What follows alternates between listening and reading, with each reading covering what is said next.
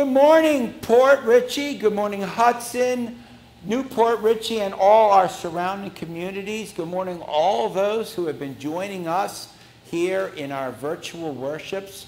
We welcome you. We welcome you into our cyber church as we continue to deal with COVID-19 and keeping one another safe. Good morning. A few brief announcements.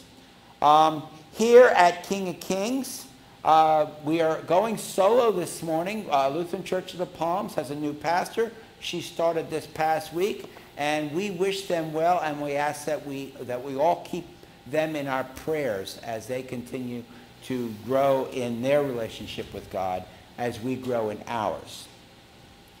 And speaking of growing in your relationship with God, we had a meeting last night with the council, and it's decided that we want to move forward and reestablish some of the committees that used to serve our church to take some of the pressure off the individual council members, but also inviting others to be involved, to give their gifts and their talents of time and ability and knowledge and experience back to God through these offerings.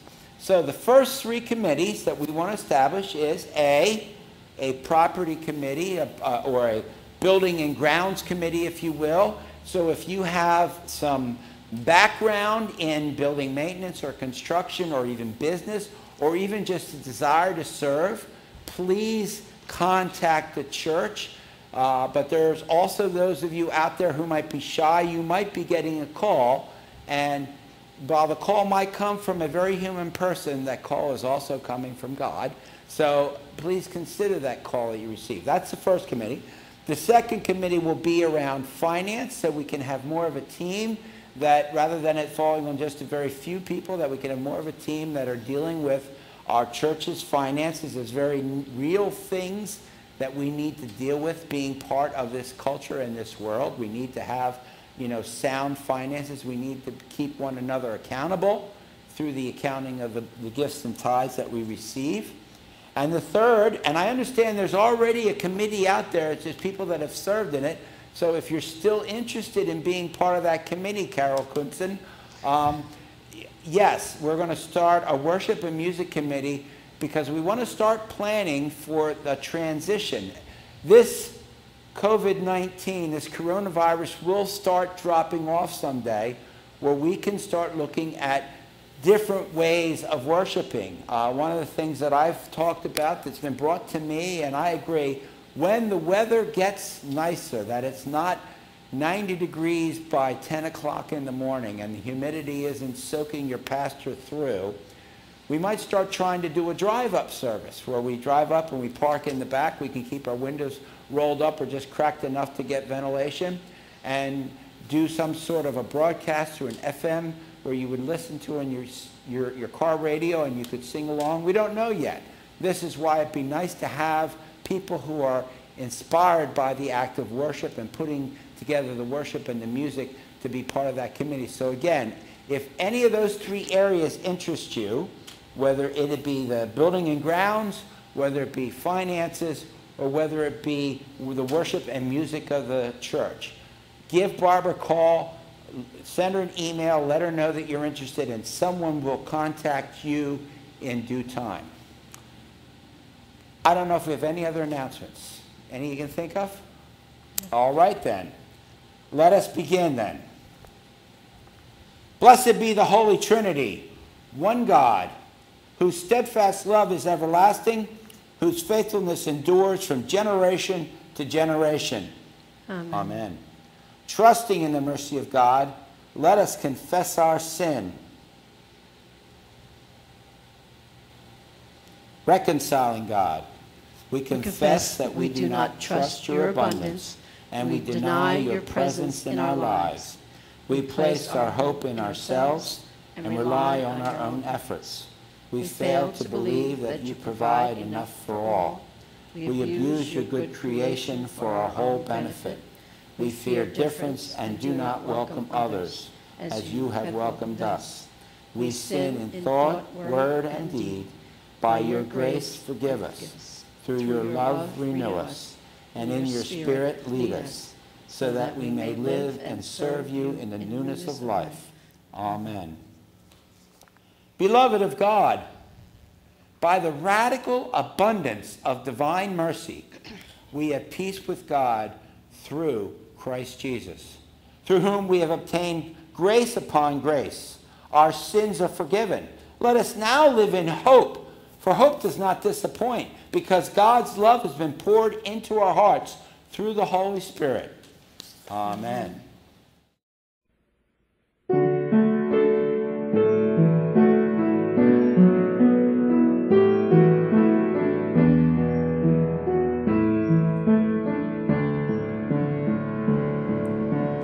As the deer pants for the water, so my soul longs after you.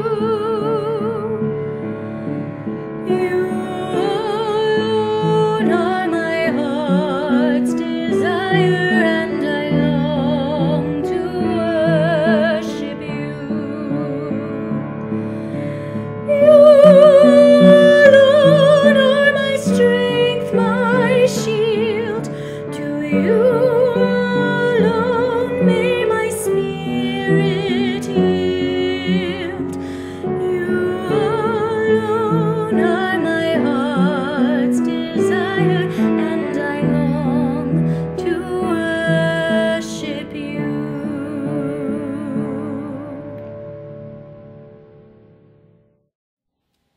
The grace of our Lord Jesus Christ, the love of God, and the communion of the Holy Spirit be with you all. And also with you. Please join me in reading the prayer of the day. Glorious God, your generosity waters the world with goodness, and your cover creation with abundance.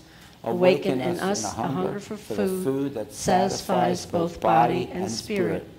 With this food fill all the starving world. Through your Son, Jesus Christ, our Savior and Lord. Amen. A reading from the book of prophet Isaiah. Ho, everyone who thirsts, come to the waters, and you that have no money, come, buy and eat. Come, buy wine and milk, without money and without price. Why do you spend your money for that is not bread, and your labor for which does not satisfy? Listen carefully to me, and eat what is good, and delight yourselves in rich food. Incline your ear and come to me. Listen, so that you may live. I will make with you an everlasting covenant, my steadfast, sure love for David. See, I made him a witness to the peoples, a leader and commander for the peoples. See, you shall call nations that you do not know, and nations that do not know you shall run to you, because of the Lord your God, the Holy One of Israel, for he has glorified you. The word of the Lord. Thanks be to God. Let us read responsively Psalm 145. The Lord is gracious and full of compassion, slow to anger and abounding in steadfast love. Lord, you are good to all, and your compassion is over all your works. The Lord upholds all those who fall, and lifts up those who are bowed down. The eyes of all wait upon you, O Lord. And you give them their food in due season. You open wide your hand, and satisfy the desire of every living thing. You are righteous in all your ways, and loving in all your works. You are near to all who call upon you. To all who call upon you faithfully. You fulfill the desires of those who fear you. And you hear their cry and save them. You watch over all those who love you. But all the wicked you shall destroy. My mouth shall speak the praise of the Lord. Let all flesh bless God's holy name forever and ever.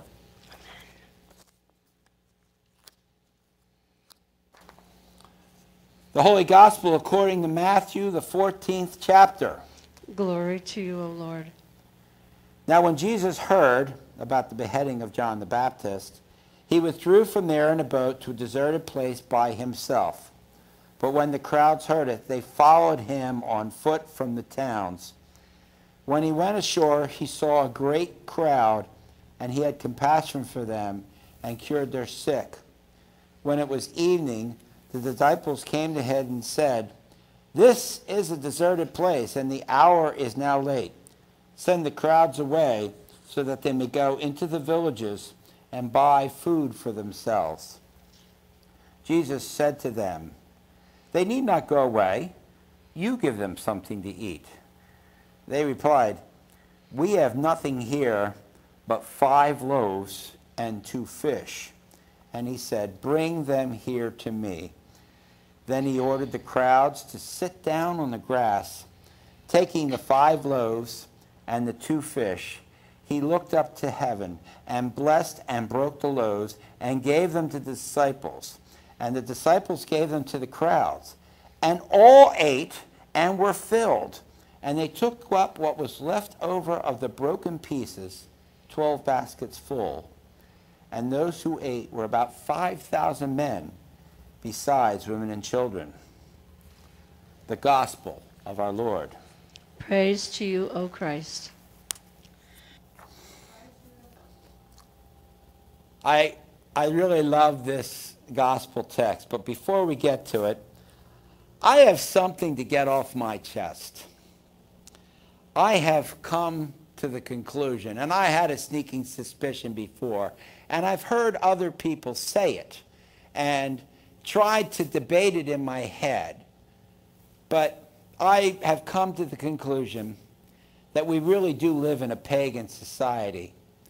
We might represent ourselves as Christian, which really we are not a Christian society. We might have Christian churches and Christians living among society, practicing the gospel and trying to bring the good news and talking about the fulfillment of the kingdom of God. We might have that at present, but as a society, we are not Christian. We're not even pluralistic, because regardless of what religion people say they practice, our culture practices paganism. We worship an untrue God. Now, who is this God? Who is this God that we worship? Well, like anything when you're talking about that divine or even pseudo-divine, it's not always clear. But let's put it as, I really think the God that our culture worships can be best characterized by the word wealth. We worship the God of wealth. And this is obvious by how we prioritize those things in our society. And it seems no matter what people say they believe and who they worship, as a society, the priority becomes wealth. We set those who are wealthy and the pursuit of gaining wealth at the foremost. And even of those who are not really wealthy, they pretend to be wealthy, or they try to show their wealth or to show their devotion to this God of wealth through copious consumption. So we get things that we can say, by these things we show we are wealthy and we have wealth and we worship the God of wealth. And we continue to consume and consume and consume and put our priorities towards this acquisition of wealth. And this wealth is not just a simple God. It's a triune God, because the wealth has come to us by the form of capitalism. And this idea that you can go out and work and apply yourself and build yourself up and generate wealth that then you have for yourself. So you worship the Father through the Son. You worship the wealth through the practice of capitalism. And to complete this pagan triune, we have that third piece, the economy. We worship the wealth and the capitalism and the economy together as one thing, all wrapped up as part of our lives. And you know why I say this? Because when you read the Bible, there are many passages, anywhere between 30 to 100, depending on how you read, that God is either acknowledging or condemning people for sacrificing their children to this pagan god.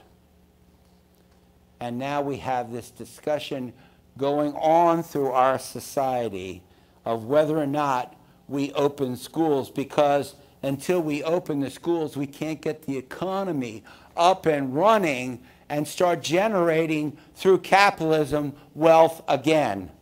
So we are willingly or unwillingly being called upon to sacrifice our children. And just like those pagan times, as recorded through history or in the Bible, it is not necessarily the leaders' children or those in charge or those who have been blessed by the God of wealth who get sacrificed. It's the rest of our children who get sacrificed. And it follows because we've sacrificed ourselves, we sacrifice our time, and now why don't we just sacrifice our future to that God of wealth? Because until we get that economy up and running, until we start generating wealth, we cannot recover from this pandemic. The words from the prophet Isaiah jumped out at me with this. Why do we spend our time for that which is not bread? And when God is using the word bread in this passage, it's not referring to that baked thing that we put in an oven and forms the basis of many good sandwiches. God is referring to that which sustains us, that which holds us together, that which builds us up and keeps us going. And yes, food is important because, as my stomach tells me every day about 1 o'clock, if I've not eaten lunch, I'm hungry.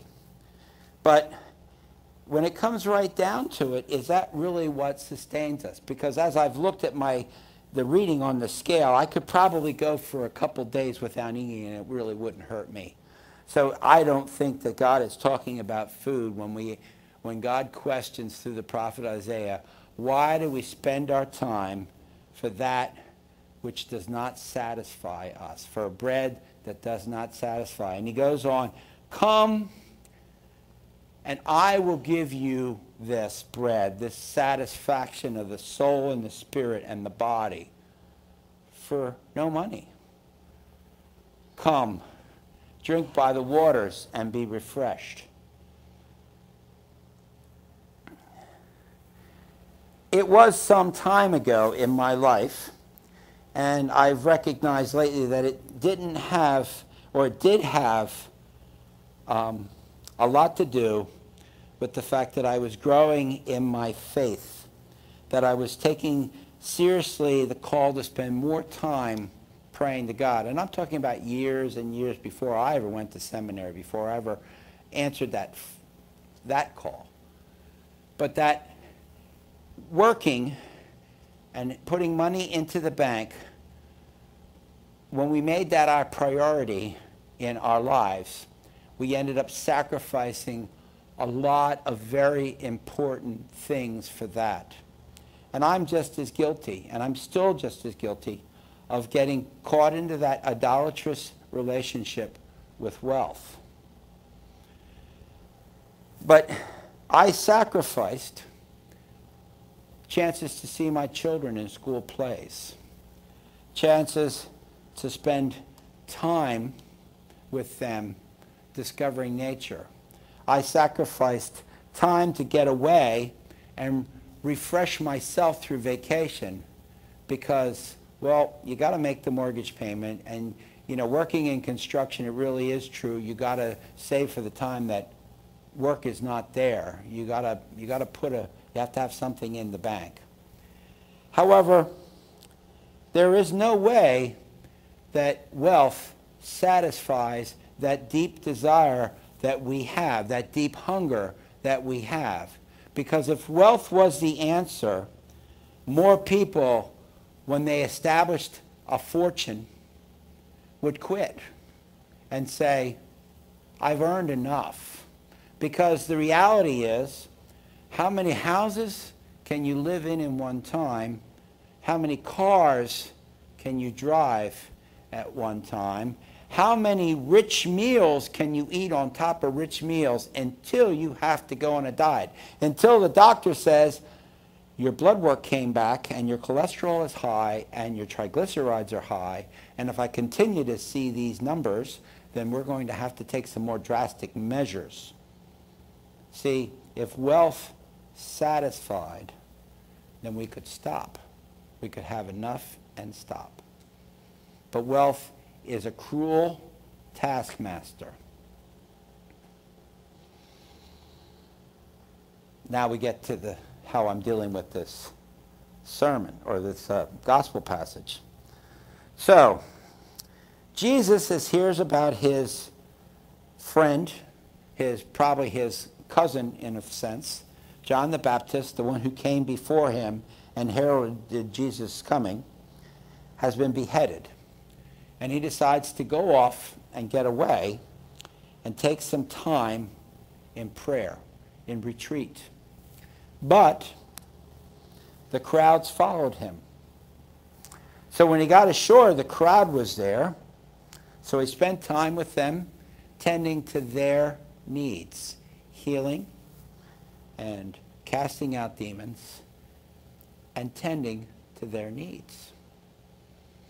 When evening came, the disciples say, you better send him away because we're out here in the wilderness and there's not a Publix or a Walgreens or a Winn-Dixie or any McDonald's out here to get them food. So they got to go into the surrounding villages and get fed. And Jesus says, no, we'll feed them. What do we have? And they say, well, all we have is 5 loaves of bread. I don't know how big the loaves were. Think of a big hoagie roll. And 2 fish. Again, we're not talking about groupers here. We're talking about probably something the size of a trout or herring, not a huge fish. Enough, meager portion for maybe the 12 and Jesus, but not for a crowd of 5,000 men, and 5,000 men plus women and children. So it was probably closer to 10,000 people. Jesus said, well, no, bring it here. Blessed it. He said, start giving it out. Now, I've heard pastors and other theologians say that it was the generosity of him willing to share that people brought out from under their cloaks, those supplies and those provisions that they brought with them, because who would come out into the wilderness without some food? But the language is clear in the Bible, the Greek is clear, that Jesus fed. They did not feed themselves, that Jesus fed them. I truly believe that Jesus was able to multiply that meager provision into enough that fed everybody their fill. Plus, there were 12 baskets left over, and we all know what the 12 means. 12 baskets, the 12 tribes of Israel. There were 12 baskets of leftovers gathered up.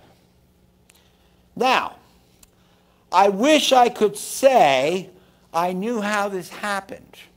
I wish I could say and explain to you scientifically how this occurred. I can't. I can only say that I believe, as a matter of faith, that God was present and fed those people in the wilderness as is recorded, multiplied that meager provision into enough. I don't know how to tell you it happened, but I can offer one insight. He started with a little something. Well, it's not recorded in this gospel. It's recorded in another one that it was a young boy who gave him the provisions that he had with him, whether he was planning to sell them among the crowd or whatever, but he had 5 loaves of bread and 2 fish, and he gave them to the disciples. He gave it as an offering. It started with somebody offering up what they had at one point, regardless of where the bread came from, because the disciples weren't actively working at the time. It was the benefit of somebody's gift that gave them those 5 loaves and those 2 fish. And while it seemed very meager when compared to 10,000 people, my point is it started with one simple act, no matter how small, of generosity. That's my first observation. My second observation is a little bit more long-winded, and I'm going to tell you a story. When I was going through my theological education, when I was, those years that I spent in seminary, one of the requirements at the time for me, for where I went, was to take a global mission trip. Now, don't confuse a global mission trip as where you go and help somebody paint their house. I mean, that's not what it means. Most mission trips really aren't about going and working, or I should say many, some are, but they're not going about and offering your labor to help people rebuild. Many of them are about a cultural exchange. It gives you a chance to develop relationships with people and see how Christianity handles situations in different cultures, to give you an idea of the possibilities about how we can take some of those ideas and use them in our culture. Well, in the midst of this, in this cultural, global cultural time, we spent 17 days in India. We stayed in 3 places. We stayed in a seminary, in the guest quarters of a seminary in Bangalore, and we stayed at a combination school and seminary in the city of Mangalore, with an M, Mangalore, which I actually like. Mangalore was a smaller city of, I think maybe it was 500,000 people, which was a little bit more of in scale as opposed to Bangalore, with just this sprawling metropolis with bad air. And the last place we were was Mumbai, which we know more, probably more clearly as Bombay, which is not Bombay anymore, it's Mumbai, which is one of the biggest cities in the world. While we were staying in Mangalore, we took a couple field trips, and I remember this one day, we had a whole itinerary of stuff planned this day, and we started the day going to this plantation, where the guy who ran the plantation was using techniques that he had been taught, of all places, the United States, that for farming, for companion planting, where he would plant 2 or 3 crops together in a plot, in an area, because they would help each other. One crop needed shade to grow in, so the other crop provided a shade for it. And a third crop needed something to climb on. And they took different nutrients and they added different nutrients back in the soil that would help the other crops grow. And I remember the one crop would actually drip liquid into the soil, so it almost like continually watered the other 2, which needed almost like a tiny drip irrigation. It was fascinating what this guy did. He bored large bore wells into the side of the mountain so that those great monsoons, they could capture some of the volume of the rain and store it for the dry season so they could keep the land irrigated. And it really was almost the Garden of Eden. And it was a wonderful experience to start the day. Now, I would like to say that the day went up from there, but it didn't. Kind of went sideways, because our next visit was to a Jain temple, and Jain is one of those religions of India, and it's kind of on the decline. And we were warned, don't give any money to the priest, because he's just going to go out and buy beer with it. So we go to see this temple and try to read something about the history of this religion. And the priest is there, and he wants money. And we're, no, we're not giving you money. Well, then he got nasty and started insulting us. And, you know, it's not fun to be a place and to be getting insulted. So from there we went to a senior center, or old age home. And it was a nightmare, the conditions that people were living under there. But this is where people who could not be cared for anymore by their families or did not have a family were left to go and live out their final days. And it was really, it brought back bad memories of going to a poorhouse once and seeing a relative who was there years and years ago, between the smell and the dirt and just the sadness. And things started to go into a blur of the things that we were doing. But we were constantly driving to places. Now, I don't know how many people have traveled, but I know that roads in India had a unique traffic culture.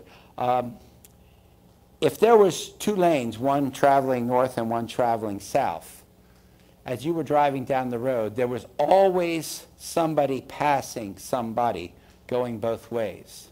So whether you were in the lane passing or sitting in your directional lane, there was always somebody coming at you in this extended game of chicken. And I can tell you, sitting in the front seat of the little bus we were in, that I kind of wore out the imaginary brake many times trying to deal with this. So you have this kind of stress all the time while you're driving. We sat through some sort of culture presentation. I can't remember it, but here's where the story picks up, and this is where I know there's some pictures. One of our last stops was going to be the birthplace of Krishna, and there was a shrine there. And you took off your shoes, as you do in many cultures. Obviously, I don't know why Christians don't take their shoes off, but in many cultures, before you enter into a holy space, you take your shoes off. Maybe it's because we're more Northern European. You don't take your shoes off where it's cold. I don't know, but you take your shoes off before you go into the shrine.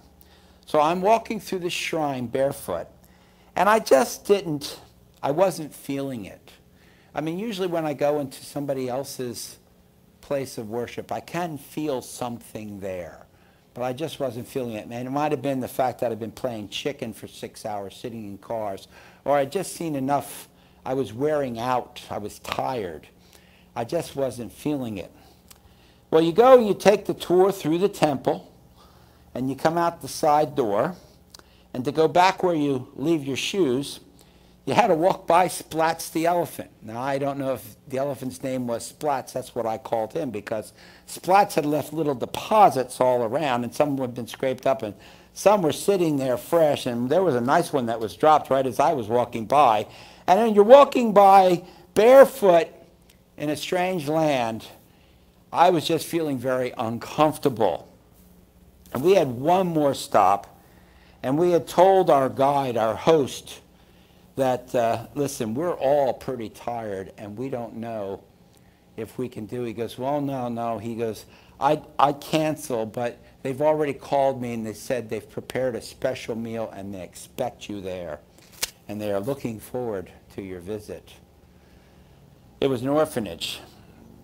And I didn't know what to expect, because we had visited some orphanages already, the ones that were set up by Sister Teresa's Society, where they're taking in the children that were literally picked off the junk yards because they were left to die, because they had minor conditions that could have been taken care of at birth, but now they were still living with them as young children. And we go to this orphanage, and we're really, I mean, I was not alone. Our group was not ready for it. So I will say this, when we got to the orphanage, there was a lot of smiles. There was an orphanage for girls, and there were a lot of smiles. The girls were all very, very happy to see us. And we were fed a meal of some sort of stew. Don't think those sacred cows don't get nailed every once in a while. I mean, that's part of the thing that goes on. I've had other people say that. But we were fed some sort of stew, which was good. I enjoyed the food in India. But then the girls, they wanted to sing some songs for us. So we sat, and they singing their songs. It really was quite endearing, and they were very good. Well, then they wanted us to get up and sing a song. So there was one song that we had done that somebody showed us some sort of thing, and it's bind us together, Lord, bind us together. And there's a way of clapping each other's hands as you go down the line. I don't know if anybody's seen that. Bind us together, Lord, bind us together. So we sang that, And they wanted us to sing another one. Oh, we don't know another song. Yeah, here we have a bunch of, a couple seminary professors, a bunch of seminary students, and a few pastors, and we don't know another song. But we sang that song again. I think we butchered up another song that someone thought that we might know. So they sang us another song, and then they wanted to dance. And they wouldn't let you say no. So they started playing, actually I think it was top 40s music, and they started dancing, and they pulled us all up. Somewhere in the midst of this, that grumpy, tired, middle-aged person who just really wanted to go back and huddle to himself found a generous spirit of love and joy and peace. Somewhere during the midst of this, those 5 loaves of bread and 2 fish, which were the meagerness of maybe the compassion that was left between our whole group, was blessed and broken and shared. And we found a joy that is undescribable. And the little bus going back to where we were staying that night, rather than being a bunch of tired, grumpy people, was a group of people that were overjoyed and energized and sharing ideas. And the place itself, the seminary, the orphanage itself, the woman explained to us her philosophy. She would get children that would be either, they came from a Hindu tradition or a Muslim tradition or maybe a Christian tradition. Well, she raised the Hindus as good Hindus. She raised the Muslims as good Muslims. And she raised the Christians as Christians, teaching them to live in their faith and to live together. And she said she received enough money from between the church and the government to take care of 50 girls. And she usually had well over 100. But she said there was always enough. Somehow, and I can't explain how, I wish I could explain how, those 5 loaves of bread and 2 fish that she were given to operate with were multiplied to feed the crowd. And not only feed the crowd, but to feed some tired, cranky seminary students. And there was abundant joy, and there was abundant love. Why do we waste our time for bread that does not satisfy when God has given us his own child and sacrificed his own child so that we can live a life of joy and happiness and blessing, not burdened down by our own brokenness? Amen.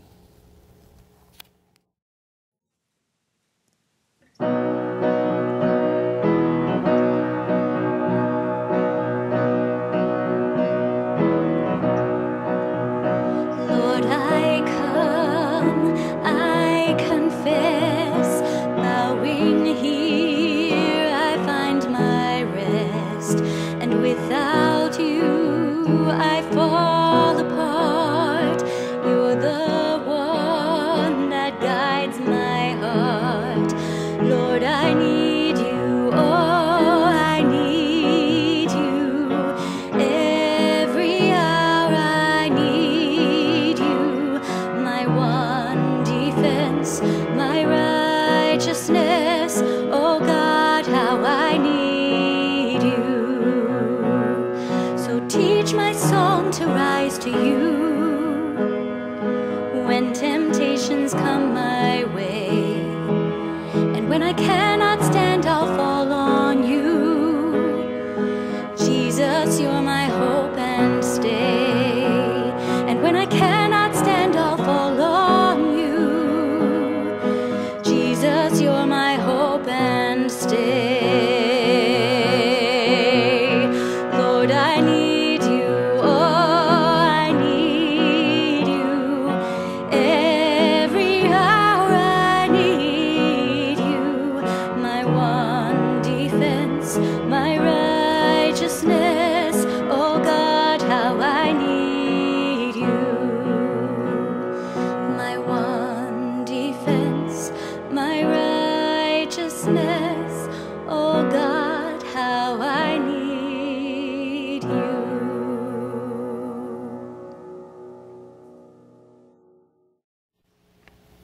In Christ you have heard the word of faith, the gospel of salvation.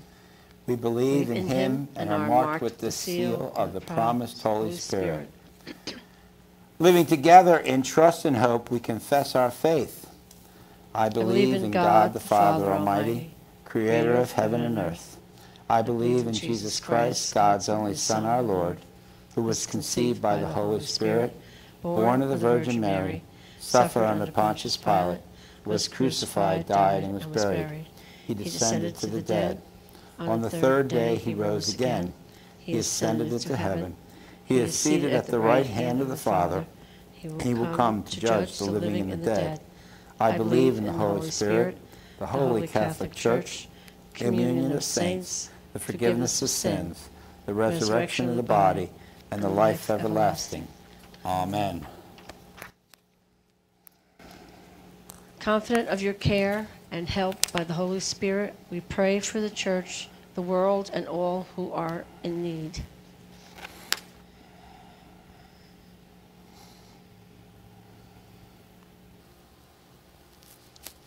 You take resources that appear to be meager, bless them, and there is enough. May your Church trust that you bless and ask us to share with the world is abundantly sufficient, Lord, in your mercy. Hear our prayer. Your bountiful creation offers sustenance and life for all creatures. Protect this abundance for the well-being of all. Reverse the damage we have caused your creation. Replenish groundwater supplies. Provide needed rains in the place of drought. And protect forests from wildfires. Lord, in your mercy. Hear our prayer. You offer yourself to all the nations and peoples of the earth, inviting everyone to abundant life. Bring the prophet vision to fullness, that all nations will run to you, and the nations who do not know you will find their joy in you. Lord, in your mercy. Hear our prayer. You open your hand and satisfy the desires of every living thing. Hear the anguish of tender hearts who cry to you in suffering, and satisfy their deepest needs, especially Nancy Balakwa, Wendy Borst, Christine Cox, Isabel Geschwin, Isaiah, Robert Hummel, Violet Hummel, Bob Kelly, Florence Kelly, and Joy Waller. Bring wholeness and healing to those who suffer in body, heart, soul, and mind, Lord, in your mercy. Hear our prayer. You offer freely the fullness of salvation. Give our congregation, King of Kings, such a welcoming heart that our words and actions may extend your free and abundant hospitality to all who we encounter. Lord, in your mercy. Hear our prayer. You gather your saints as one, united in the body of Jesus. Bring us with all your saints to the heavenly banquet. We remember with love and thanksgiving the saints we have known. Lord, in your mercy. Hear our prayer. Lord, we lift up those concerns that we have in our heart that are not named here. We lift up those people who are not named here that we are praying for. And we lift up our nation in this time. Lord, in your mercy. Hear our prayer. In certain hope that nothing can separate us from your love, we offer these prayers to you through Jesus Christ our Lord. Amen. The peace of Christ be with you always. And also with you.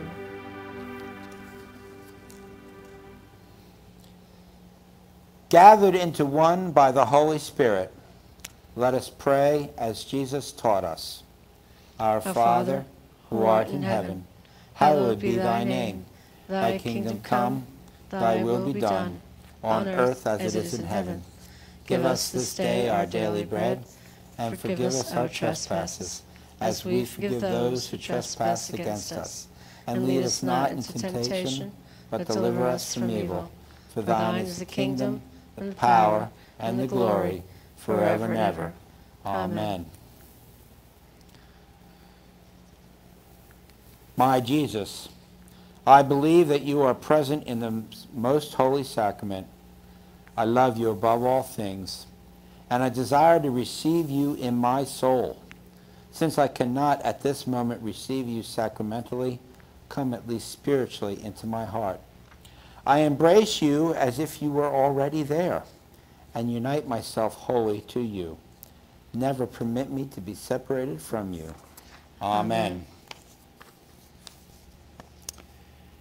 And now, neither death, nor life, nor angels, nor rulers, nor things present, nor things to come, nor powers, nor height, nor depth, nor anything else in all creation will be able to separate us from the love of God in Christ Jesus. God the Creator, Jesus the Christ, and the Holy Spirit the Comforter, bless you and keep you in eternal love. Amen.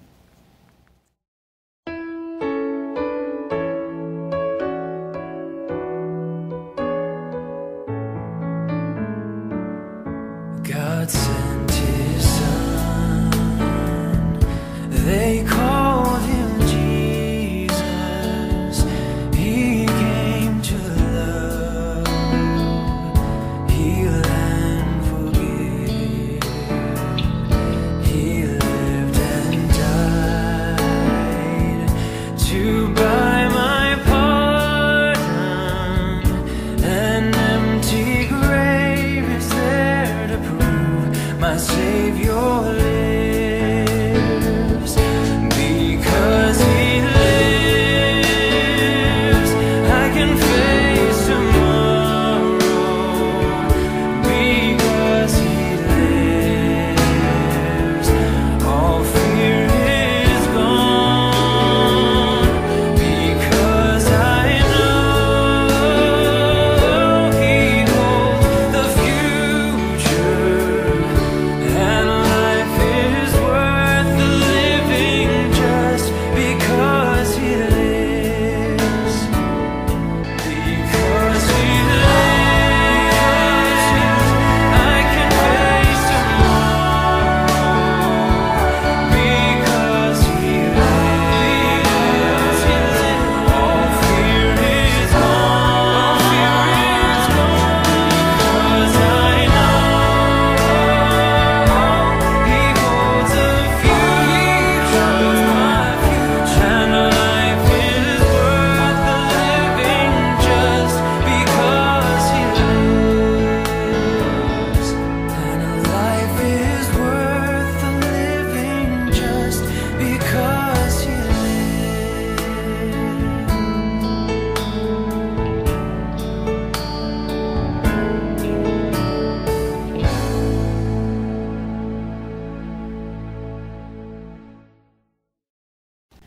Go in peace. Christ is with you. Thanks Thanks be to God.